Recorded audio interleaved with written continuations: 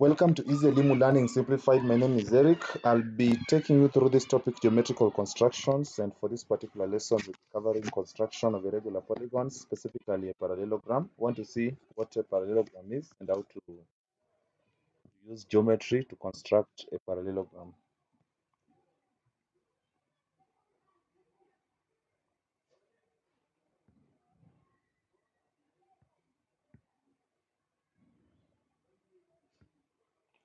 So we have a few questions on the same to help us with illustrations on how to construct a parallelogram using geometry. And of course, at the end of the lesson, we'll be having some few questions in the form of assignment just to help you practice and to help you get your understanding of the concept as we are going to discuss during this lesson. So a parallelogram can be described as a polygon with two pairs of parallel sides, and it is one of the polygons that is considered to be regular. So to construct a parallelogram, a procedure should be as follows. Of course, there should be sufficient information, as we had hinted in the previous slide, that there is no definite approach when it comes to construction of irregular polygons, and therefore there should be sufficient information that is given to help guide on how to go about or how to construct irregular polygons, of which a parallelogram is part,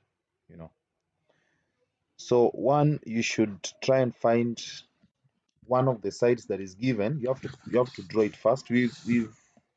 In our previous discussions, we've discussed on how to construct a straight line. So that is what you start with. You have to identify one of the sides that is given. Like in this case, you're given the length AB. You see in the information provided, the length AB is given to be 8 centimeters. So you draw a line down here, and then you mark A. Then you measure 8 centimeters, you draw an arc.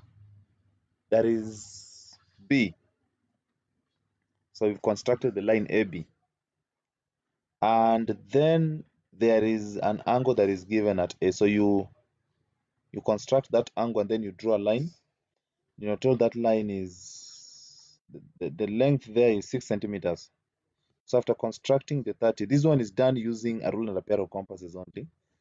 So one of our previous videos, we have done a video on construction of 30 degrees, which means you have to construct 60 first. So this is 60, and then angle bisector. Angle bisector of 60 should be giving us 30 degrees. So if you bisect 60, you get 60 degrees. So again, if you missed out on that, you can possibly check on our previous videos. You'll be able to see how to construct an angle of 30 degrees and even how to construct the 60. See, so this is 30. So here I am not really going to use a rule and a pair of compasses only to construct, because I've done a video on that. You can check, but I've measured 30 degrees here and then drawing the line. Then this length is 6 centimeters. So you use A as the center and a radius of 6 centimeters. You draw an arc to cut the line at that point. That will give us point D. Okay. Then basically what you'll do is to draw a line that is parallel to the given line that we have drawn and passing through B. We have also done a video on that, how to construct a line parallel to a given line and passing through a given point. So you can either use a set square or using a rule and a pair of compasses only. So if you're using a rule and a pair of compasses only, what you can do is to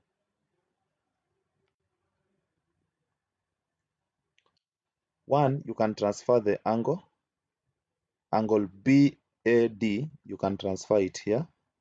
We've also done a video on transfer of angles, so you can do that. So tentatively, you use A as the center, and B as the center and the radius of AB, make an arc somewhere here. And then B as the center and the radius of AD, you draw another arc. Where the two arcs meet will give you point C. So it's just a matter of joining B to C. and then D to C, and you'll be having your parallelogram drawn. So how you start is most important. It's what is most important. Starting with the horizontal line down here, AB, and then measuring the angle 30 degrees or constructing, then measuring 6 centimeters. After that is just D as the center, radius of a B or 8 centimeters, draw an arc. B as the center and radius of AD, draw an arc. Where the two arcs meet, that is C. So you complete.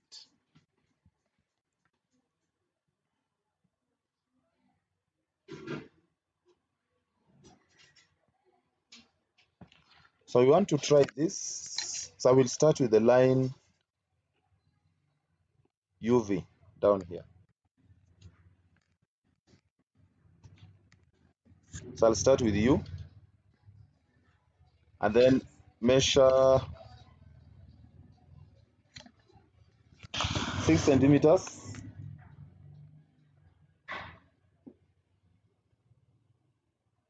So U as the center and a radius of 6 centimeters. Draw an arc to cut the line.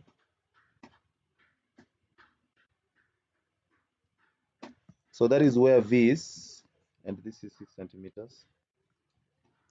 And then UVS. So S could be somewhere here. We don't know where S is.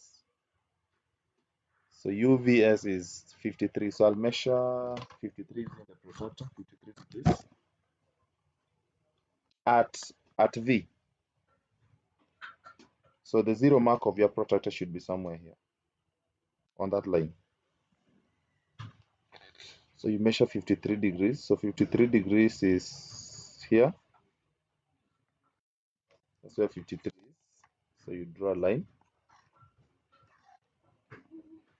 from V that way.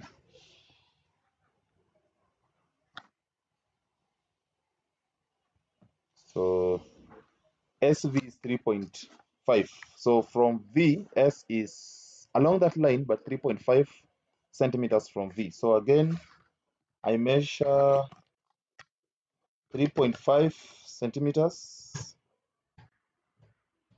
So 3.5 centimeters. So V as the center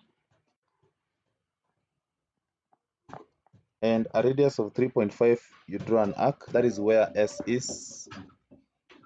So we have now located the exact position of S.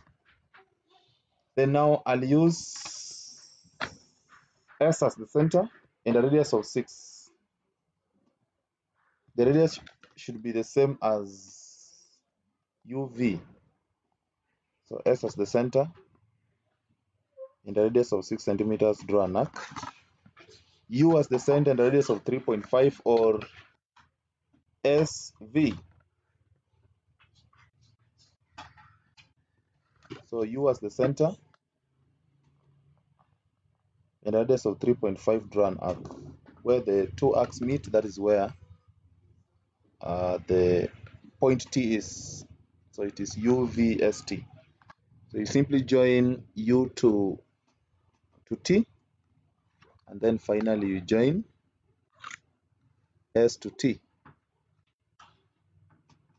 And you shall have constructed your parallelogram. So that is how you're able to construct the parallelogram. Remember, this length should be the same as the other one, and this other one should also be the same as this other one.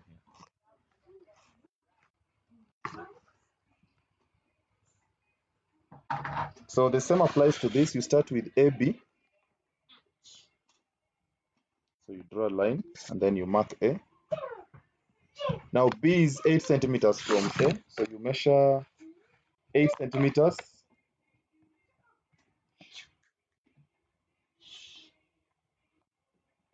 So 8 centimeters. So A as the center. And then you draw an arc to cut the line at point B. So that is where B is. So B is here. And then now you do the So A, B, C. C could be somewhere here, and then D. D somewhere there. We don't know where it is. But we know B, or we know D, A, B. This angle here is 30 degrees. So I measure that. So 0 mark is here, and the center is at A. So 30 degrees. So that's this 0 mark, and then 30 degrees is 30 degrees is here. So you draw a line. So D should be along this line that I'm drawing now.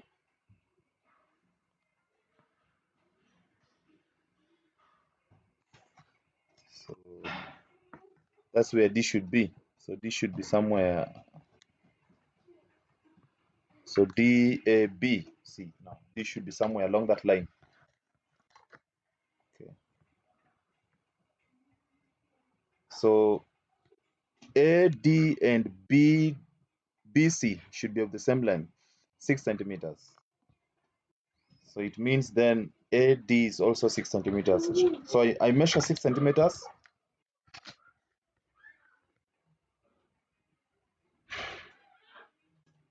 So using A as the center in the radius of 6 centimeters, so A as the center, you draw an arc. That is where D is. So the actual position of D is there. Now I'll use D as the center and a radius of 8. Or the radius should simply be AB. So D as the center and a radius of 8 centimeters. You draw an arc. And then B as the center and a radius of 6. So B as the center and a radius of 6, you draw an arc. Where the two arcs meet, that is where C is. So now it's just a matter of joining B to C.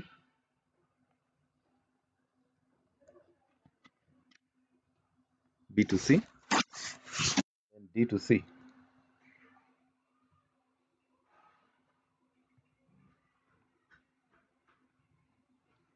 So there we have our parallelogram. So this parallel to that side. The two lines are also the same in magnitude. And then this is parallel to this. The two lines are also equal in magnitude.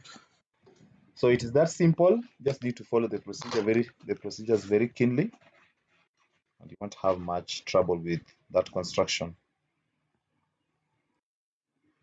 So that is all. You have a few questions displayed on the screen to help you with practicing on what you have covered during this lesson. That can be done when it can be soonest possible. Otherwise, that marks the end of the lesson. Until next time, goodbye.